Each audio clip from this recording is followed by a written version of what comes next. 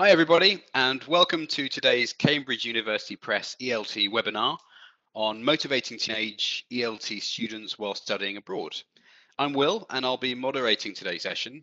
Also, just so you know, the recording of today's webinar will be on our blog and also on YouTube very soon.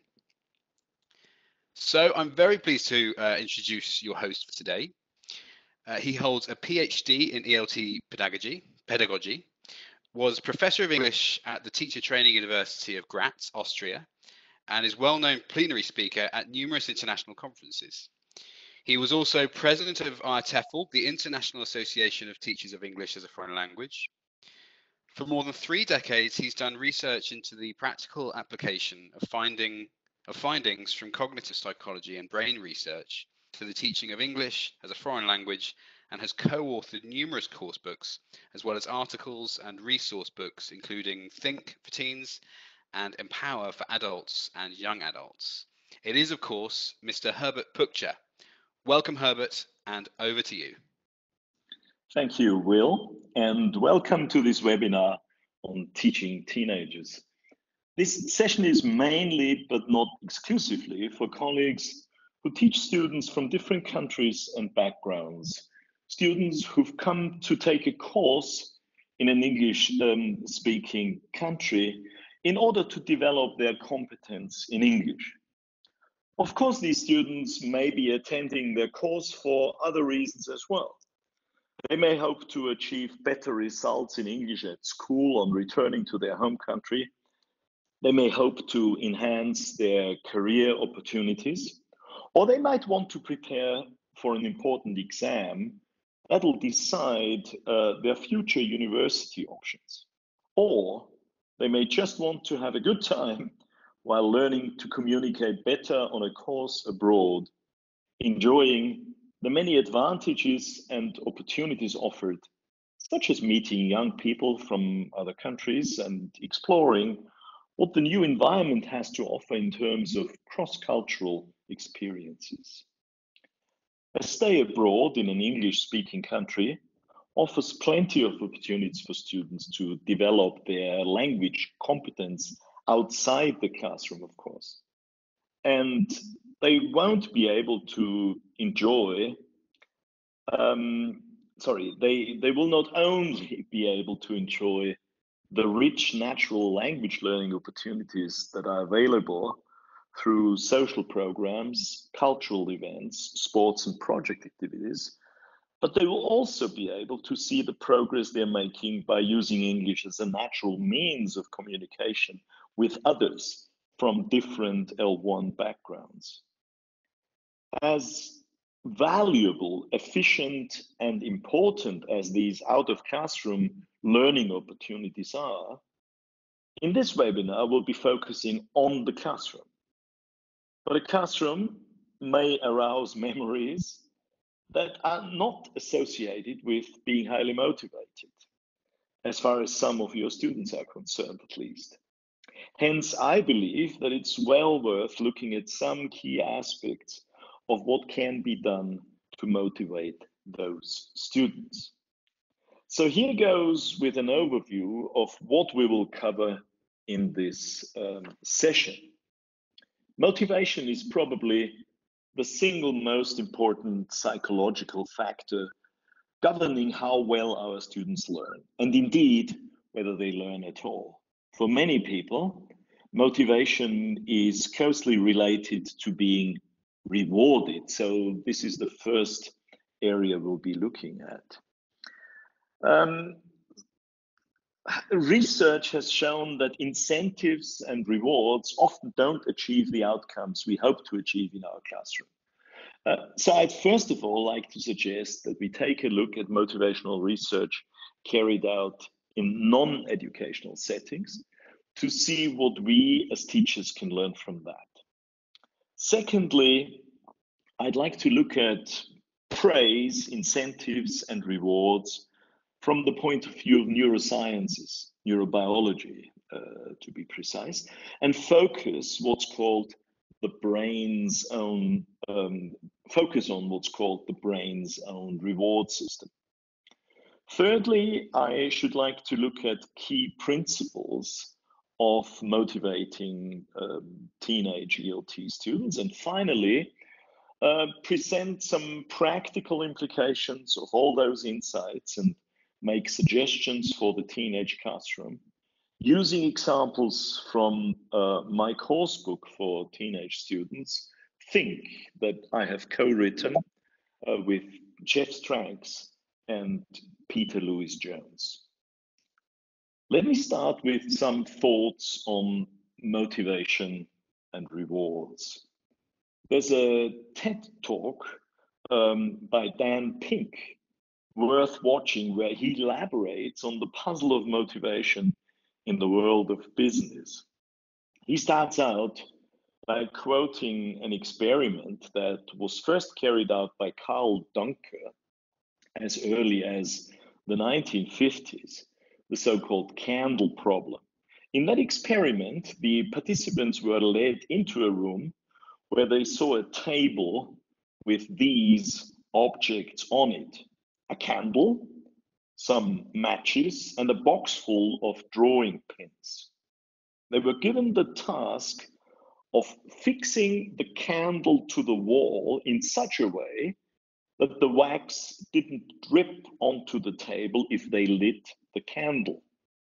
Well, most of the participants started by trying to tack the candle to the wall in some way, using the drawing pins, which of course didn't work. A few others tried to light the candle first and use the melting wax to stick the candle to the wall, but this doesn't work either. Finally, a few of the participants discovered that in order to do the task successfully, they had to use the box in a different way, not as a container for the drawing pins. Here is a photo of the solution. What we can learn from this is that in order to do what they'd been asked, the participants had to overcome what Duncker calls the functional fixedness with the different objects used in the experiment. For most people, a box is a box, and so it's used as a container, as in this case, to hold the drawing pins. So only those participants who managed to overcome this fixed idea and, pun intended, managed to think literally outside the box, managed to solve the task. This candle problem was used later by a psychologist called Sam Glucksberg when doing research into how incentives influence people's performance. In this experiment, one group of participants were not offered any incentives at all. They were simply told by the researchers that they were interested in finding out what the average time for doing the experiment was. The control group, so group 2 in this case, were offered cash incentives for doing the task quickly. People were told they could win what would today be approximately $40 if they were among the top 25% in terms of finishing time. And a prize of about $160 was promised to the person who finished fastest. The results were fascinating and quite surprising. The group who'd been promised the cash incentives were 3.5 minutes slower on average than the group who'd not been incentivized at all. It's quite amazing, isn't it? And goes against the grain of what most people would have believed. Then Glucksberg changed the experiment. The task was the same, but this time the drawing pins were outside the box, so it looked like this. Again, one group of participants weren't given any incentives at all, whereas the control group were promised money for being fast. But you know what? This time, the group who'd been promised the incentives actually won. They were clearly faster than the group who had not been promised any incentives for doing the task fast. How is this possible? We may ask ourselves. Well, the explanation that Gagsberg gives is that this time, in the participants' perception, the box wasn't fixed in their minds as the container for the drawing pins. So the task was much more straightforward than when the tags were in the box, which required more creative, out of the box thinking. Dan Pink quotes several other studies that have been carried out in recent years that all confirm what Gagsberg found. Again, people were given tasks and promised incentives, and here's the outcome. As long as the task involved only mechanical skills, bonuses worked as they would be expected. The higher the pay, the better the performance. But once the task called for even rudimentary cognitive skill, a larger reward led to poorer performance. That's fascinating, I believe, and one wonders what the relevance of these insights are for the classroom. On the whole, I think it's fair to say that most teachers use rewards too. Of course, not cash incentives, but other things. In fact, the idea of rewards in education is usually associated with two images, the carrot and the stick. A traditional view of this would be that as teachers, we give carrots for anything that pleases us. For example, a student has successfully learned the new words in a chapter we are teaching, has achieved good results in a test, or has done their homework well. So what we do is we reward them for that. The carrots we hand out can come in all shapes and sizes: gold stars, smiley faces, stickers, praise, good grades, certificates, what have you, depending on the student's age and other factors. There's the opposite of all those rewards too, the educational sticks that we hate to use, but sometimes feel we have to resort to when students don't behave well, don't study what they're supposed to be studying, etc. The key point here seems that when we use rewards, we reward what we as teachers find pleasant. And this is where we get pretty clear warnings from neurosciences that rewards of that kind can achieve pretty much the exact opposite of what we want to achieve. We'll look into the reasons for this a bit later. Giving rewards for behavior that we like can work well, but not with students, and not when we want them to do cognitively challenging tasks, such as learning another language. Rewards work with dogs, dolphins, and pigeons, but unless we see ourselves as animal trainers, what we need to do is look a bit deeper into the brain to find out more about the most natural way our students can reward themselves. But let's hold off from this for a few minutes. Let's first of all look at what is called the emotion centers of the brain. I guess we all agree that our students' emotions play a key role in their learning. The brain has two very basic emotional systems, the negative one and the positive one. We're all familiar with the effects of these emotional systems on our students' behavior and how they even influence their body language. I mean, here just two examples of students in their learning environments, and we can see which of the two systems is at work in each photo. These emotion systems belong to the oldest structures of the human brain from an evolutionary point of view. Positive emotions come from the pleasure system, which is a want system. Negative emotions come from the fear system, which is an avoid one. We eat ice cream for the first time when we are young, and that's enough to make most of us want more of it. We get burned when we touch a candle for the first time, and learn from that we need to avoid flames so we don't suffer pain. Learning to identify what we need to have more of and what we need to avoid is actually crucial to our continued survival.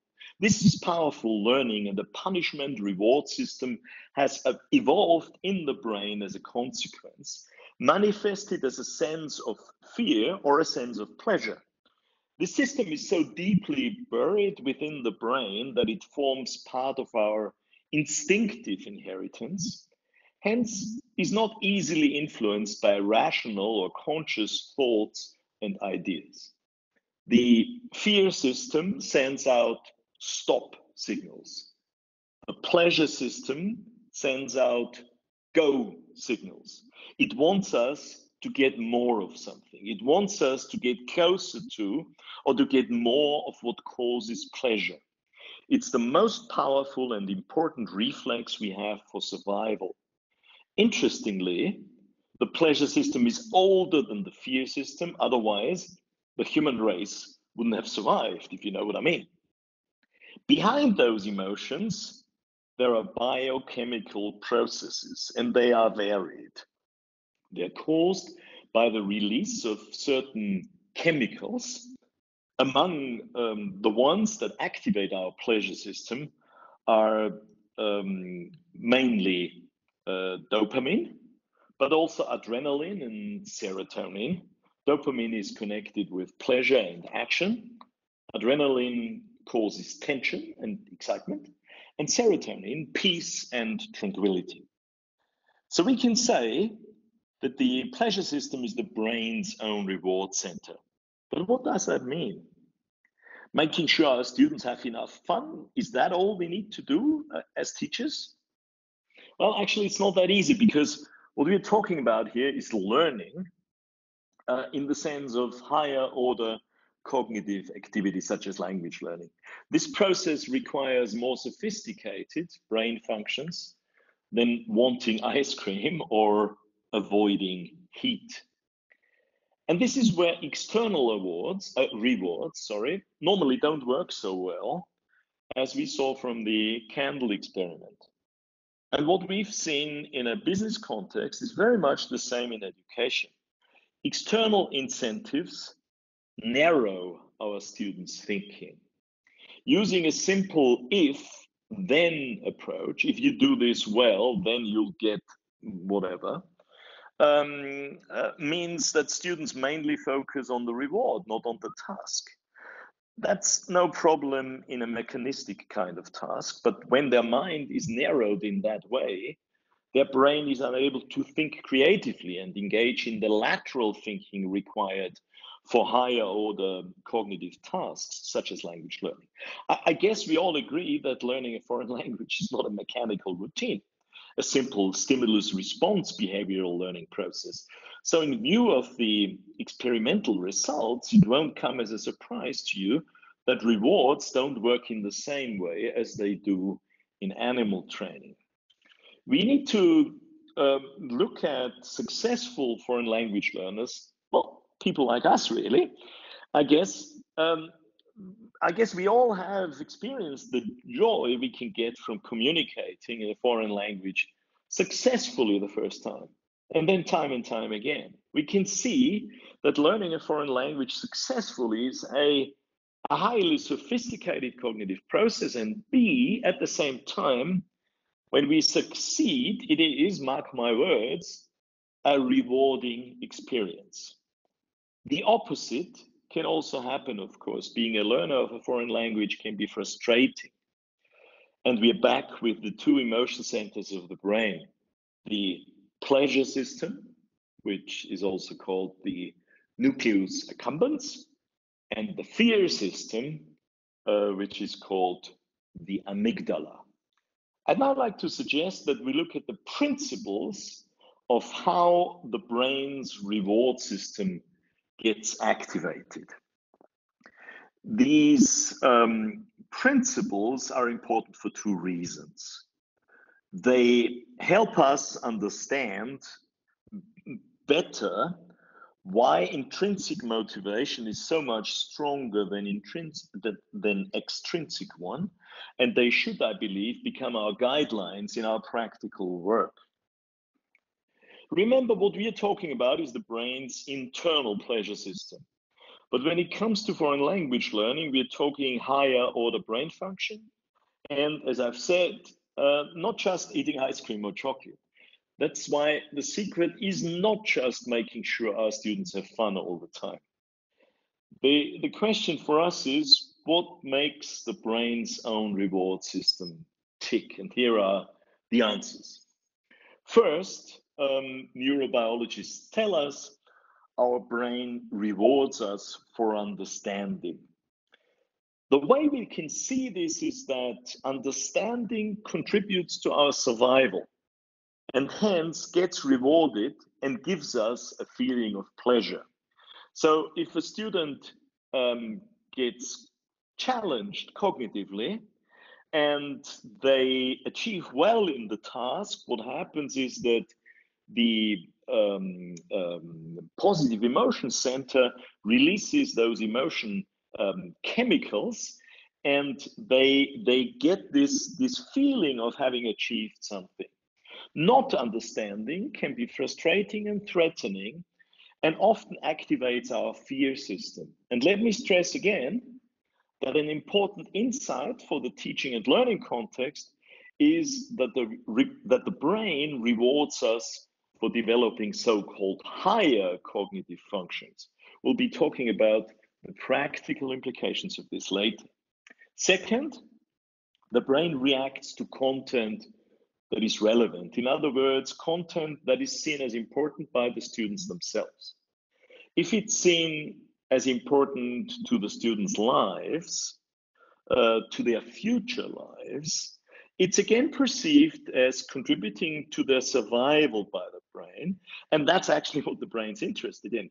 We could say that importance is valued, we could say that importance is valued highly by the brain, and there's one reason for that. If students or their brains perceive the content of what they're learning as important, as relevant, they are more easily prepared to buy into it. They're more prepared to give something in order to get something. As I've mentioned, it's as if they're buying whatever it is that is important to them. And of course, what they need is to give attention, as the metaphor of paying attention so beautifully and meaningfully suggests. Our roles as teachers in this process, as we'll see later, is to sell whatever we are doing as important to our students' lives. Again, more about how we can do this a bit later. The third point is about who is in control. The brain needs to know that it's in control, otherwise there's no learning. Being in control is intimately tied up with student autonomy, and we'll talk about that later when we look at the concept of ownership. The fourth point is about action and movement. Learning and developing is about being active, about setting goals and making an effort to achieve those goals. Not setting goals and the lack of engagement lead to boredom and inertia. The neurobiologist James Zull offers a convincing model in line with current neuroscientific thinking. The model involves two perceptions. Firstly, a present perception. So to give an example from within a foreign language learning context, let's assume I'm a student of English and my teacher has given me a creative writing task. I know my teacher expects from me to do this well, and I've got to do it. That's my present perception of the situation. Secondly, there's an image of the desired future state. In our example, this would be that I haven't started writing yet, but I can imagine what it'll be like to have written a good text. And I can, if I've had positive writing experiences before, probably imagine feelings of joy I'll get from creating a particularly original piece of text. Successful action requires making the connection between the present perception and the desired future state, which in turn requires, as we can see from this chart here, an action plan of some sorts in the form of an idea or an image of what to do, which we can then carry out with the help of our action neurons. In our particular case, me activating my imagination so I can come up with ideas of what I want to write about. The argument here is that we get joy from successful goal-oriented action. And the reason why this is so valuable, I believe, is that brain research shows that we get joy and satisfaction not only from physical movement, such as taking exercise or doing some kind of creative work, such as painting a picture or cooking a meal, but also from imagined and what is called anticipated movement, such as getting up on a Sunday morning and planning a long walk I want to take. Or to go back to the example one more time, visualizing the joy I'm getting from having completed a creative piece of text I'm planning to write. So we have 4 key principles that we have to keep in mind when it comes to deciding on what to do in our classroom when it comes to motivating teenage students. The importance of understanding, the importance of relevant content, the importance of being in control, or the importance of students being in control rather, and the importance of goal-oriented action or anticipated movement. And I'd like to stress again that movement in this case is not only about physical movement. When we read a good narrative, when we read a novel, for example, we are constantly involved in a process of anticipated action. We are excited about where the story goes. We anticipate the movement in the story, and this is what keeps us reading a good book. This is also why extensive reading is so important in the ELT classroom. This is why stories, narratives are so important, also with teenage students. Let's now have a look at a number of practical suggestions. As I said, I'm going to be using a few examples from my course book with from Think, my course book with Jeff Stracks and Peter Louis Jones. So what are the practical classroom examples? Well, I would think that very much in line with Earl Stevig's famous saying that success in the foreign language class is not so much about materials and linguistic analysis and also not so much about activities, but it's more about what's going on or what goes on inside of the student and between the people in the classroom. So my first point here is really about the classroom, what I call the classroom culture. We need to show our students, and I think this is the key point, that we take them seriously, not just as learners, but as human beings. In a recent Cambridge book titled Meaningful Action, Earl Stevig's Influence on Language Teaching, it's a book edited by Jane Arnold and Tim Murphy. Scott Thornbury analyzes what factors optimally support language learning. His article, The Learning Body, draws on a model of situated cognition and stresses the nature of language and language learning being about complex dynamical processes that go far beyond a system of mere language input, language output. Scott Thornbury quotes Robbins and Ideed, saying that first, cognition depends not just on the brain, but also on the body. And this is the embodiment thesis. Secondly, cognitive activity routinely exploits structure in the natural and social environment, the embedding thesis, the importance of the social interaction in the classroom. And third, the boundaries of cognition extend beyond the boundaries of individual organisms, and this is what Scott Thornbury also stresses as language learning as an extended process. It's the extension thesis. So how can we break this down to practical classroom work? What does a classroom look like where the teacher takes her teen students seriously?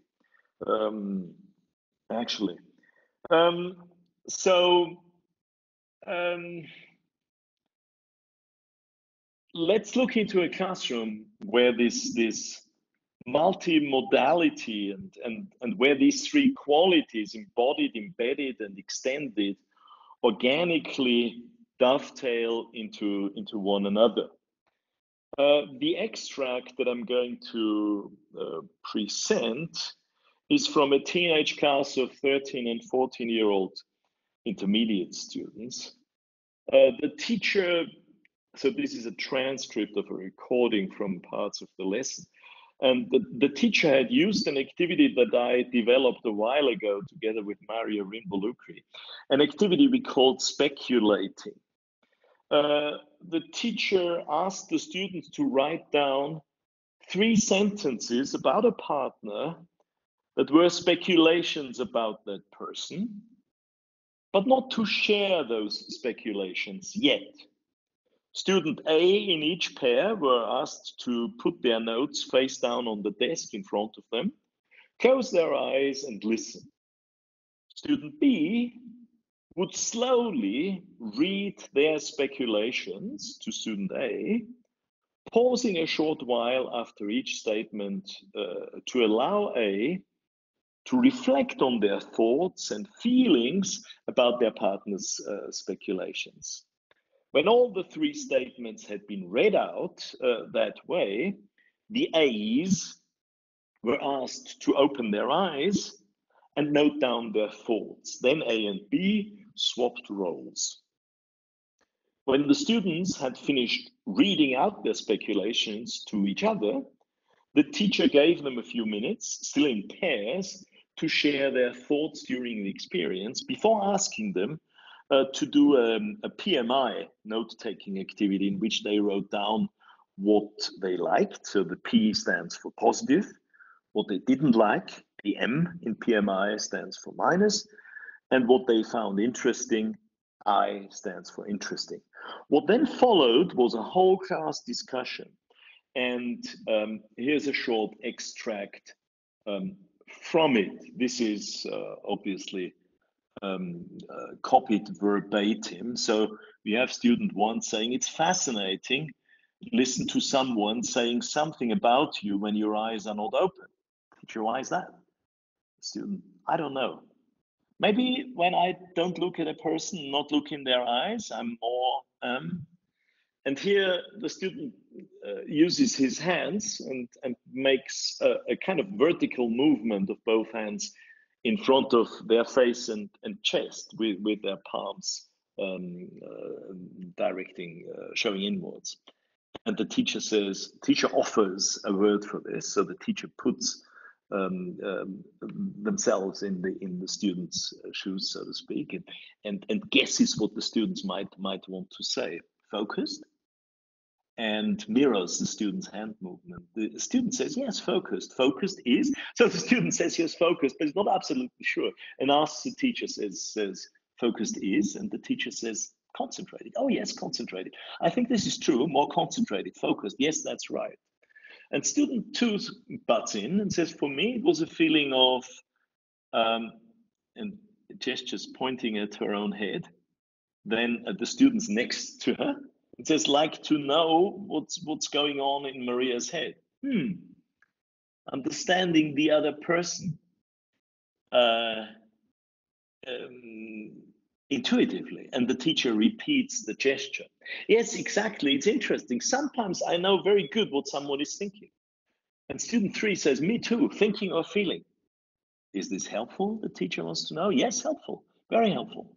When you know what someone is thinking, you can help them. You can understand them better. It's good for friendship. Good for give a person the feeling that you like the person. It's good for, but not always. It's not always good. Sometimes I think I know what another person thinks, but it's not true. It's just I'm thinking it, not their thinking. It's my thinking. Student 1, I don't know. Maybe when I don't look at a person, not look in their eyes, I'm more teacher again, focused.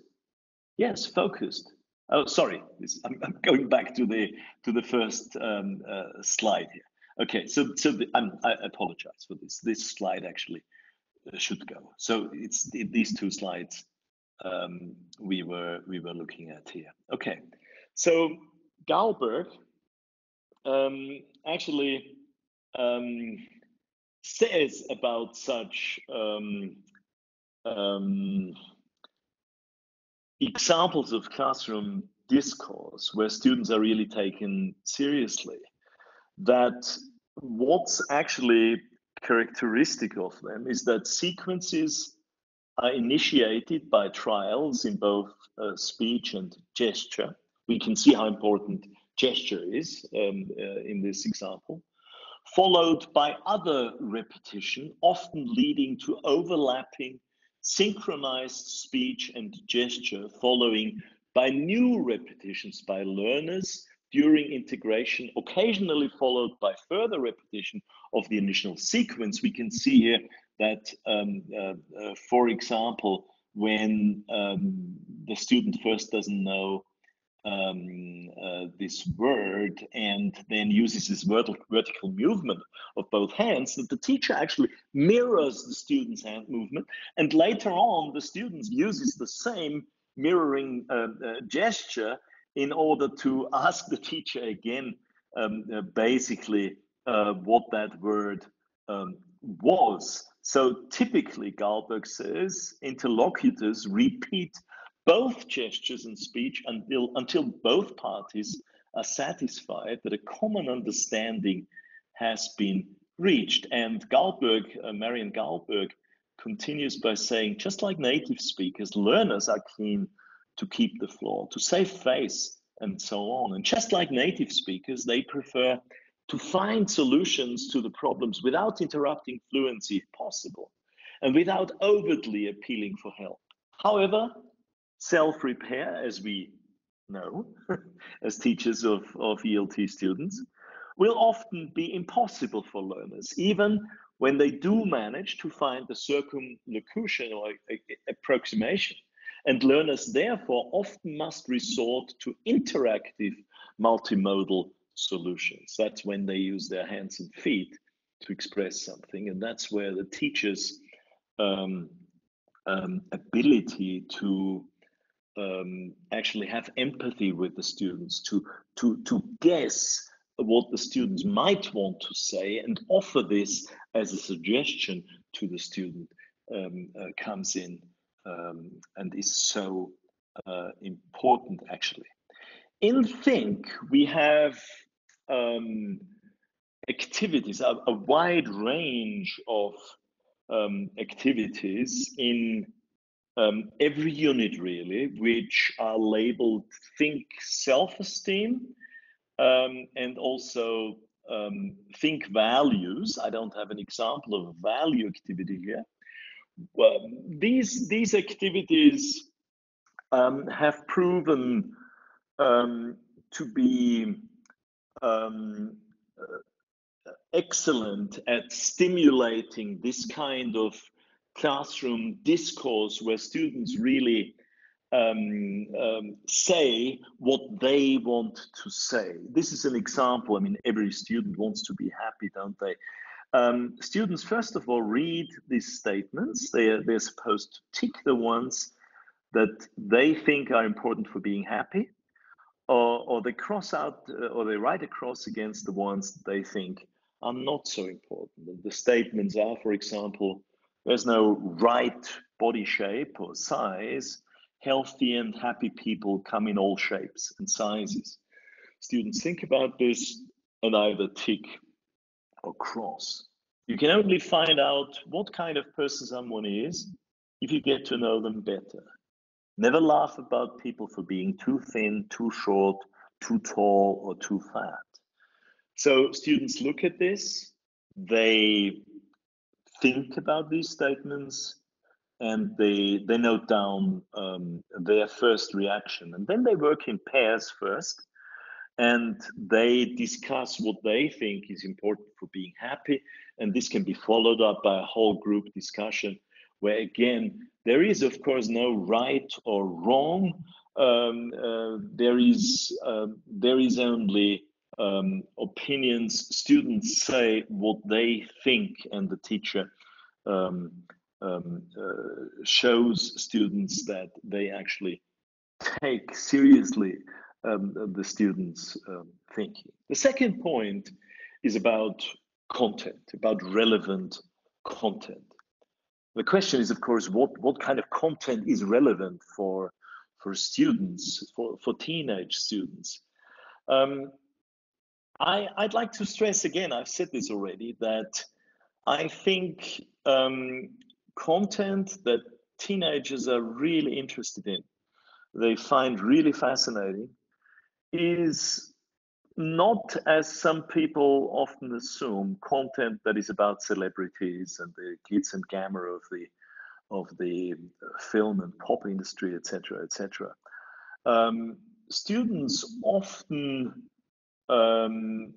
become a lot more engaged, both in emotional and cognitive ways, if we offer them content that is real, so real world content about people who've done something that is extraordinary, heroes and heroines, everyday heroes and heroines, content that's related to other countries, other cultures, and also content which is about life situations that are very, very different from our students' own life situations. This is an example from Think.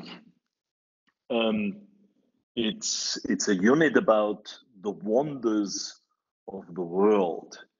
And we start out here with a text on one of the most fascinating but also most dangerous places of this world, and this is the Kalahari Desert. So after getting students to look at the photos here and talking about the animals in the pictures, brainstorming other animals students know, activating their prior knowledge, thinking about exotic animals and which countries those animals are from.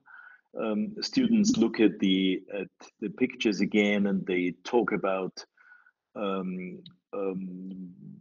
what might be dangerous about the place shown in these photos, but at the same time also what might be fascinating, why people might want to visit this place. They read the text then, and The text is obviously about why this is such a dangerous place. It's one of the world's hottest places. It doesn't during the summer months. There's several months where there's no rain, but there are people. There's still a few tribes, the San people who live in the Kalahari Desert, and obviously these people have fascinating um, insights into medicinal plants and how they can survive under these extreme life conditions. As you can see, this is followed up by a values activity, which is about valuing our world. So again, students talk about their own thoughts and their opinions and feelings here. We go on talking about, this is talking about grammar, comparative adjectives, relating that back to what the students have read in an inductive way. And then there's the introduction of a lexical set, geographical features.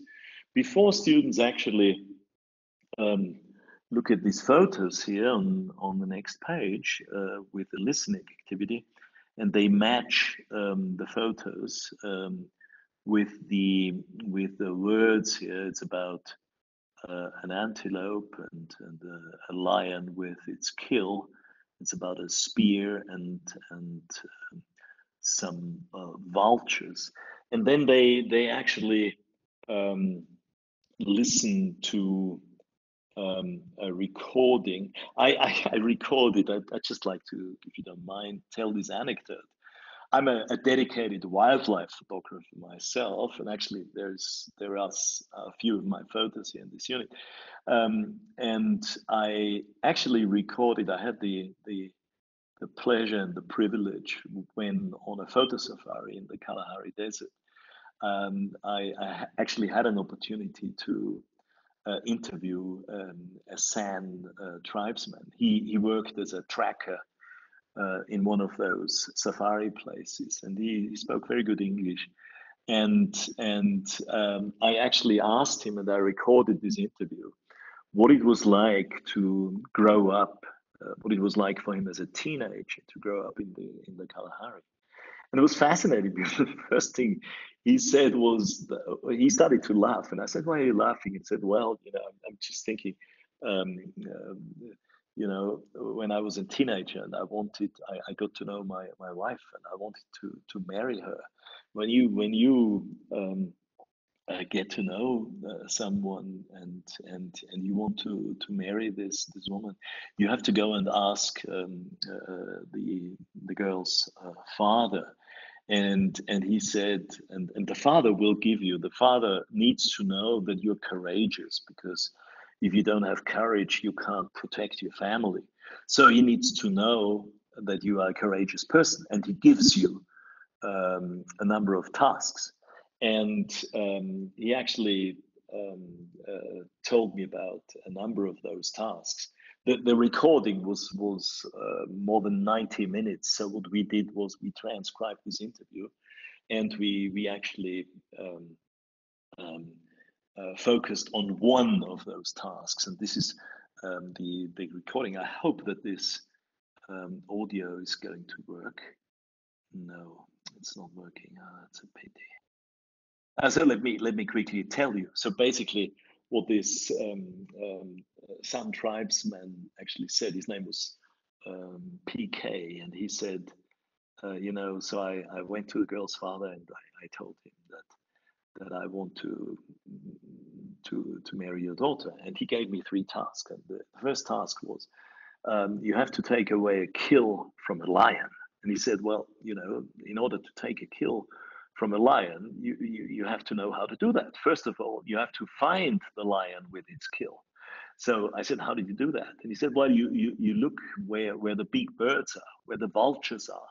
So when you see the vultures circling in the sky, most probably they are circling above a lion that has a kill there because they want to get some of the food. Then you have to find the lion, he says, and you have to actually chase the lion away.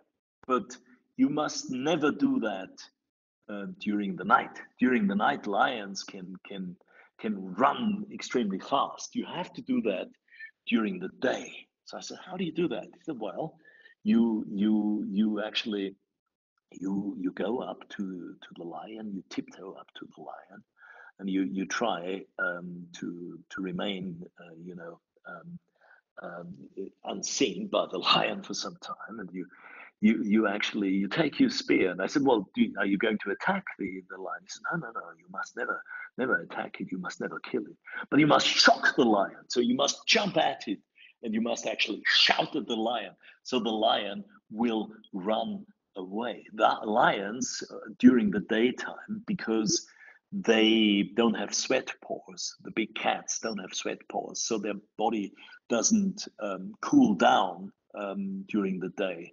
While a human's body, obviously, because we sweat, cools down. That's why we can run fast, but lions can't. So the lion will actually leave their kill, their prey, and they will go away when you shock them. So that's the listening. I'm sorry I couldn't actually play the authentic listening to you. This would be another example of a text that students find, we have seen that in our trial classes, find extremely fascinating. This is a text that is based on James Zull's research about what learning does to the human brain, that successful learning is actually about brain change, and what happens when somebody learns successfully is that certain hormones get released in our neocortex, and the neocortex changes, and this is how we remember things. This is how our memory gets improved, and how we learn. And what we're actually saying to students is, the more you can actually um, um, um, be emotionally engaged in your learning, the more you can see learning as a meaningful activity, the better this process will actually work in the brain, and the more easily you will learn, and the longer and better you will actually remember. So much about using relevant content. The third point is about challenging students, but not too much. Students need to develop an awareness of achievement. Nothing succeeds like success. Neurobiologist James Zull actually says. And for that, the right level of challenge is important. Not challenging students enough creates boredom, while challenging them too much generates feelings of frustration. We do need to challenge students cognitively, though, as the brain, as we've said previously, rewards understanding. In Think, we have a range of activities actually throughout all the levels from A1 up to C1 that are aimed at developing students' cognition, that are aimed at developing their critical thinking. In this case here, what we have is students are asked they first listen to a student's talk. They complete these two gapped sentences here with therefore and should, and then the teacher helps them to understand the difference between valid and invalid conclusions. And we say a conclusion is only valid if it follows logically from the information given. If we need to make assumptions about facts that are not part of the information, then the conclusion is invalid. And we have 4 tasks here, A, B, C, D.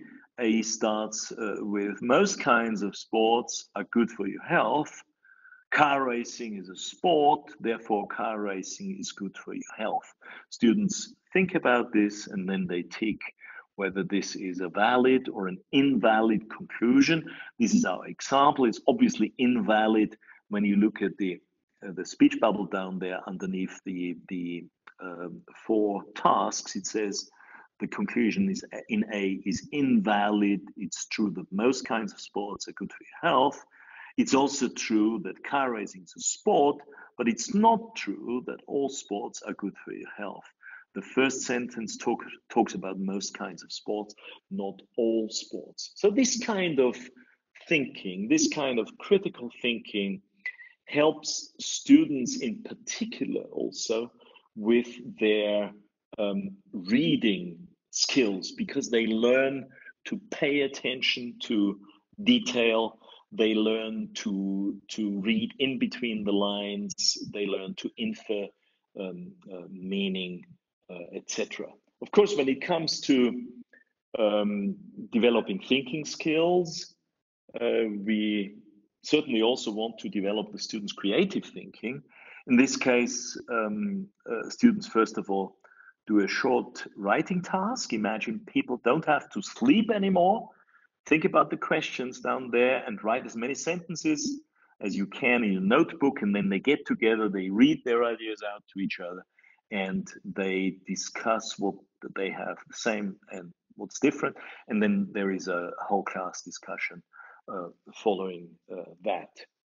The next point is it's again about the kind of classroom culture, if you like, the relationships. And what's very important is positive information feedback, and that we help them to become aware of their learning progress. This is an example from his brilliant book, Classroom Management Techniques, by Jim Scrivener, where he gives concrete examples of positive information feedback. So there's 4 examples here. The teacher saying the text in blue, I saw you working really hard to find the answers, but I'm afraid these 4 are wrong. What help can I give you to make the task clearer? So the teacher is not just saying, this is good or it's not so good. It's not good because you've made 4 mistakes. The teacher actually gives them very clear information feedback and uses it to say, well, let me help you. Tell me how I can help you. Or I really enjoyed reading this story. The part about swimming made me laugh out loud. So the teacher shares with the student his or her own emotional reaction to a piece of text the student has written. And the second point I mentioned here was helping students become aware of their own learning progress. This is about making the students' achievement more visible by displaying texts generated by the students, using posters, wall charts, learning journals, diaries, learning blogs. And I would like to stress this, there is clear evidence that practice testing is the most efficient study strategy. I would suggest that we get our students to regularly use practice tests, because that helps them to become aware of their learning progress. 2 more points very briefly. We need to help them feel they have ownership over their language and their language learning. James Zull, the neurobiologist again, no outside influence or force can cause a brain to learn. It'll decide on its own. Thus, one important rule for helping people learn is to help the learner feel they are in control.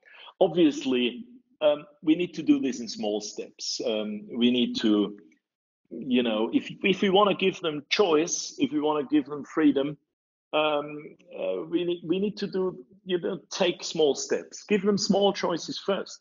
Give them either or choices. Do you want to read this text first, or do you want X, Y, Z? Invite individual students to make choices on behalf of the class, but of course ensure everyone in class gets their turn. to get them to make bigger choices, for example, by offering the menu of the week or the menu of the day, where students can pick and choose in any order they want the tasks here, and work through this kind of like menu. And last but not least, I would like to stress the importance of using incentives in a light-hearted way if we want to use rewards and incentives. This is an extract from Sultan Döney's Motivational Strategies in the Language Classroom. He says, in an ideal world, students would need no incentives such as rewards, because they would be driven by their inborn curiosity and the joy they gain from the learning process itself. However, you're not living, or at least teaching, in an ideal world, and in fact, many classrooms are becoming less and less ideal. This being the case, I think that rewards can constitute powerful motivational tools, which would be a real luxury to ignore. And he goes on suggesting that we should by all means avoid if then. If you do this well, then I'll give you. We should let students choose occasionally. He himself says, don't take the rewards terribly seriously. For example, I've always used sweets or cookies very successfully with university students or adult learners who appreciated them, but also considered them love. So here, ladies and gentlemen, if you have listened attentively to the very end, is my surprise reward for you. And I would like to thank you very much and wish you all the best with your teenage students. Thank you. Well, thank you very much indeed, Herbert. That was extremely interesting. I'm sure I speak to everyone who's listening when I say that was very informative, very interesting, and thank you very much for your time today. To all of you listening, if you'd like any more information on any of the course Think that Herbert has mentioned throughout the webinar, please visit our website, cambridge.org/think for the British English version, or change it to American Think for the American English version. Otherwise, thanks again, Herbert, and everyone else, thank you for listening. Goodbye.